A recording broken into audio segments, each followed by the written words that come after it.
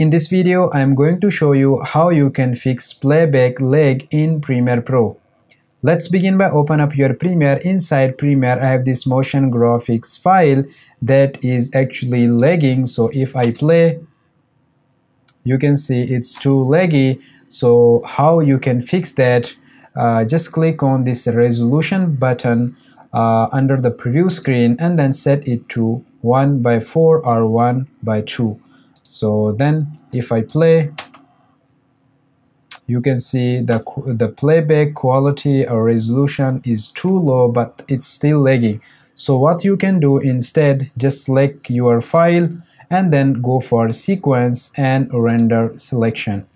So this will render all of your frame that needs rendering for smooth playback.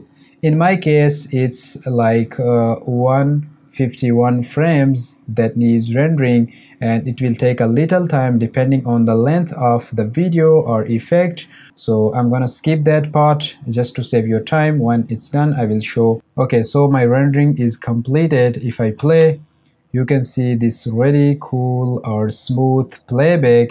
So this is how you can fix playback lag inside Premiere Pro. That's for today's video. I hope you guys enjoyed. If you did, a like would be highly appreciated. Also help me to gain 1 subscriber before tomorrow. Thanks for watching. I'll see you in the next video.